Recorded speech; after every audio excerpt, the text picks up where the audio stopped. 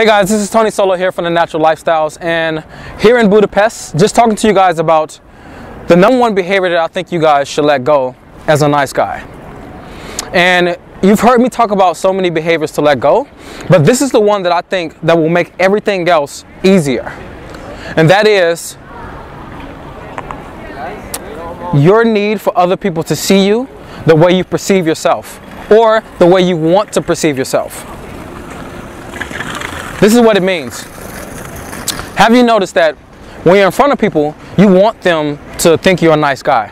You want them to think that you have good intentions. You want them to think that you're a good person.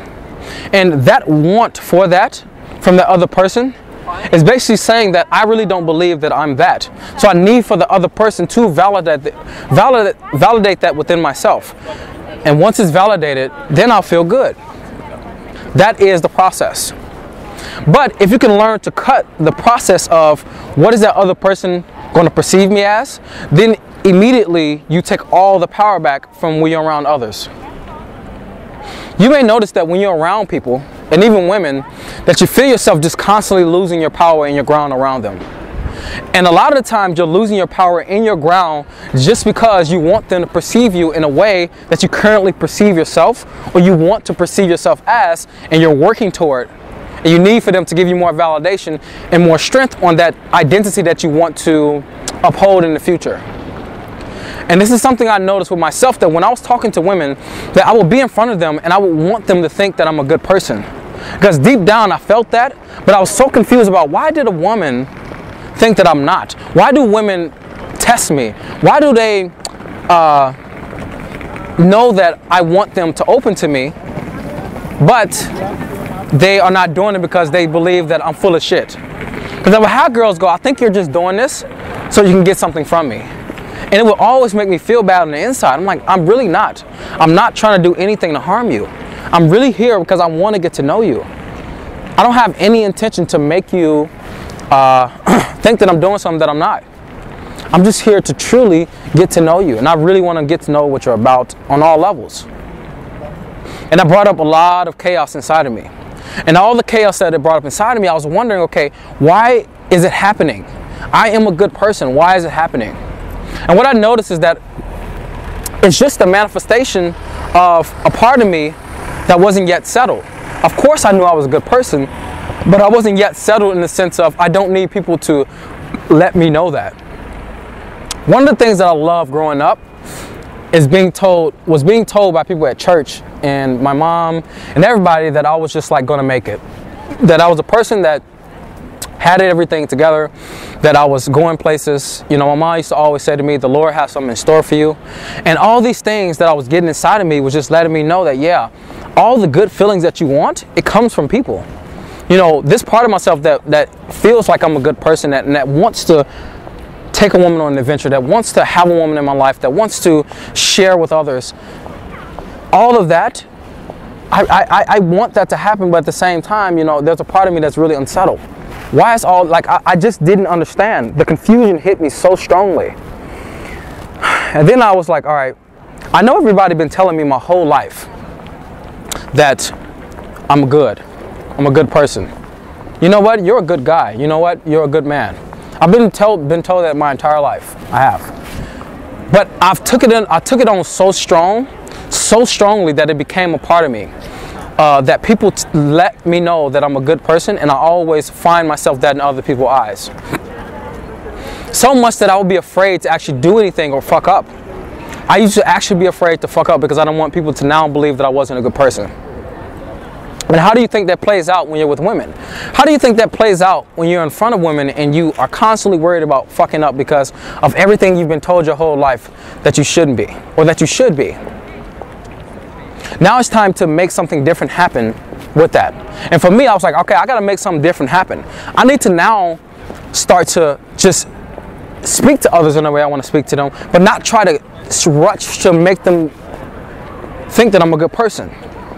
I need to express something, but I need to not rush to try to make sure everything comes back down to equilibrium. And with that, not looking outside of myself for the validation that I needed, that I thought I needed for my own ground underneath, for my own self-esteem, everything started to change. It completely started to change. When I would walk up to women, it would be very different in the way I would interact with them. I would be in front of them and I would truly be inside of myself. Because the way it used to be before was that I was inside of myself, but simultaneously I was outside of myself worrying about, did she think that that was good? Was that something that I should have done? Should I have done something else? And it was all stemming from, okay, I don't trust myself. You know what? I trust her opinion more than I trust my own truth. I trust whatever this woman's going to tell me more than my own self. And with me doing that consistently, I start to notice that when I'm in front of a woman, it's not that I'm taking my power back, because I used to always think like, okay, I'm taking my power back. It's not that I'm taking my power back. It's just that I'm allowing the power that wants to come out of me to come out of me. I'm allowing it to now sit inside of me instead of now not own it. That's what it is. It's just that, do you own the power that you have or do you not own it? So when I teach guys, okay, there's a power inside of you. There really is. There's a power center right here. And if you learn how to connect to it, you'll start to see, okay, when I breathe from here, does my stomach actually contract? Does it just breathe normally? And from that place, you'll start to see that, fuck, I actually have my stomach that's contracted. When I try to breathe here, I'm actually afraid, because in breathing here, I'm like exposing myself in a way. So enough about that. That's something that you guys can learn if you come on workshop with me. But just learning that process of being here and allowing her to be there, that now allows something to happen that was mutual. That was something that could be formulated between us. Because if I'm worried about me and the person that's in front of me, I'm in stress. And a lot of guys walk up to the woman in stress. And I'm like, come on, man, you have to understand that whatever you want them to perceive you as, even if they do perceive you as that, what if they stop perceiving you as that? Then what? Like, you can have a moment of fuck up and they go, oh, I thought you were this way, but you're not. And you go, no, no, no, no, I am that way. Or you start to try to save yourself. And then you're trying to save yourself. It just shows the woman that you never really had that together anyway. This is why I love that women actually test men. I actually love that, because a woman needs to. She needs to know what she's dealing with, because many men are full of shit. And you as a man now, you need to understand, am I full of shit when I walk up to a woman? Am I trying to put on that I fucking have it together when I actually don't? Am I trying to make her perceive me as a man that's confident within himself when I'm actually just a person who's really confused right now? Am I somebody who's just starting this journey and I'm trying to make her perceive me as somebody who's already been fucking many women? Am I somebody who, like one guy I had a workshop, you know, I asked him, I said, what are you afraid of women noticing when you walk up? What are you afraid of women noticing? He said, that I'm not good at conversation. And I said, that's actually the reason why you keep fucking up in conversation, because you're afraid of a woman exposing that part of you that feels that you're not good at conversation. But what if I told you right now that being not good at conversation is totally fine, and that many women that you walk up to won't be good at conversation as well? I'm not saying this to, you know, make you feel good. I'm just telling you that if you just own the fact that, yeah, you're not so good at holding a conversation, but you're learning, a woman is more respectful of that than a man who actually isn't. She will value him. She will actually know that he's human and that he's normal. People who try to not own the things about them that's actually happening are people who are perceived as perfect. And they'll actually take on perfect ways of being, try to take on perfect ways of being, of not fucking up, which makes them fuck up all the time, actually. So the perception that you want others to view you as, whatever it is, that you're confident, that you're great at conversation, that you are somebody who is really comfortable with himself. Whatever the thing you want others to perceive you as, I would say, challenge yourself in the sense of, what if you wanted them to perceive you as that, and they never saw you as that? What if they never saw you as that? Then what? Would you say that you can go through your life and never ever be secure? Or would you like this route? Even if they perceive you as that or not, you're going to allow yourself to connect to what's the truth for you. The truth is, yeah, right now, I'm not confident. I feel that in my core. I actually don't feel like I'm a confident person, but I'm okay with that. One of the best sayings that a person can get used to is, but I'm okay with that. Because once you say, but I'm okay with that, that's when it can now change. That's when you can now start to feel comfortable within yourself. You gotta really think about this. It's when you don't feel comfortable within yourself about something that's, so to say, perceived as wrong within you, is that when you actually feel insecure, when you actually feel that you don't have any ground underneath you, when you don't feel confident. But the moment you become okay with anything that currently right now you're not okay with, whatever ground that you're looking for within, it immediately appears. Immediately. Whatever stability on the inside that you're looking for immediately appears. And that's happened for me.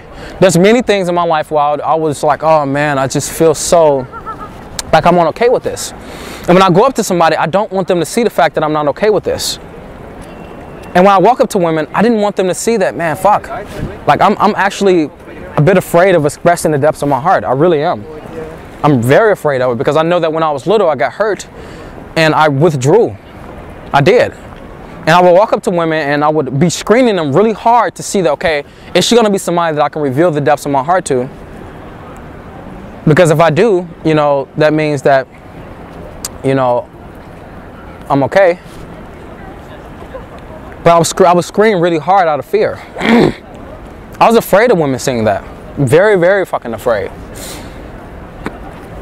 But in due time, and meeting my woman, and getting over the things with my dad, with being able to be okay with the fact of, yes, I did get hurt to a tremendous degree when I was younger. I did, when I was completely open in my heart. When I just became okay with these things and I started to, when I met my woman and I started to become okay with the things with my dad and I started to become okay, the key thing, that's when I was like, all right, I'm actually holding the thing back that women actually want. I'm holding it back because I have a lot of fear around it. I want them to perceive me as this very thing that I'm not holding back, which is a person that is heartfelt. But I'm holding back my heartfelt self. What are you wanting women to perceive you as? What do you want people to perceive you as?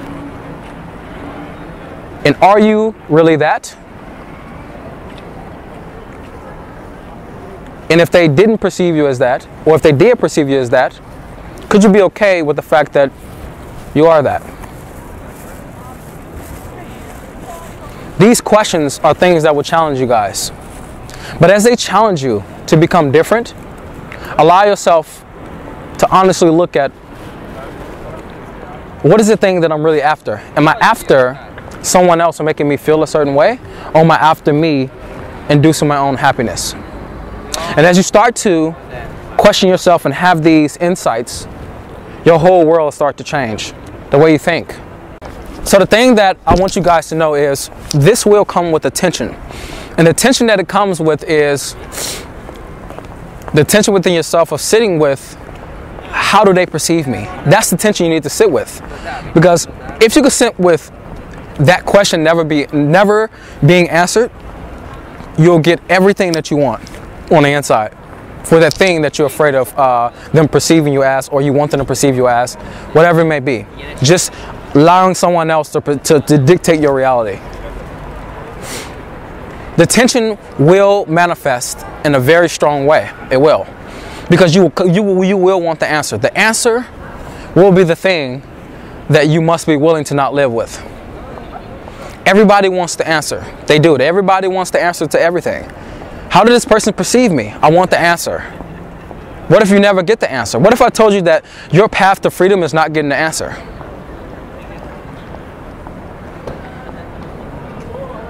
How does this person perceive me? How will they perceive me? Being in the future. How does this person perceive me? Being able to just in the moment go to the past and go, while you're in the moment, literally go to the past and go, how are they perceiving me? Like I tell you guys, the more that you can learn that the moment itself is where everything lies, and that everything outside the moment is where all stress comes from and all that fear comes from, your entire view on yourself will shift to The moment gives me what I need. What I don't need is outside the moment. The only way that I would say that you as a person will come to being able to perceive yourself a certain way, live in that, and allow other people to just be as they are as you live in that, is just developing your relationship to the tension of the not knowing. The not knowing is the new. This is what I would say. Anybody who really, wait, guys, go around. Yeah. Anybody who really wants to know the answers for themselves, they need to know this. Yeah, excuse me. Yes.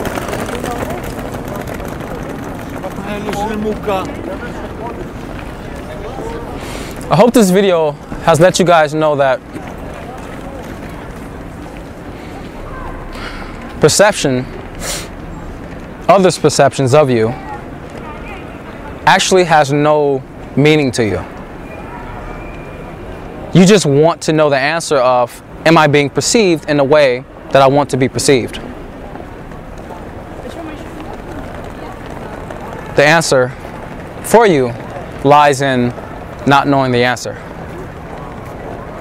This will be very hard for you. It's very hard for me. But man, it releases so much stress off you because you start to know that in life, you don't need to always know. Because if you always knew, then that means that you're afraid of not knowing.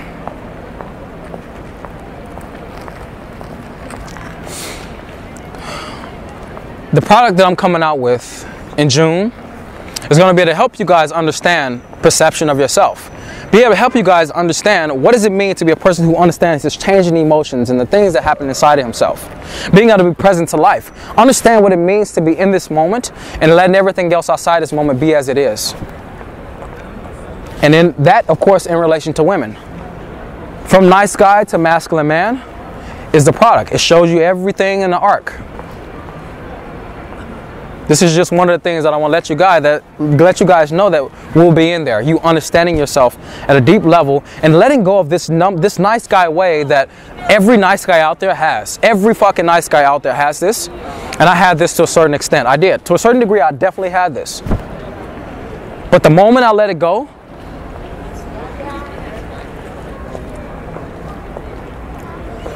this is Tony Solo from The Natural Lifestyles, and I just want to let you guys know that I love you, and I'll see you in the next video. I hope you guys enjoyed that video. You know, I'm always giving you something new, and it's also something new that I want to give you. I've created a video series which is Approach to Bedroom.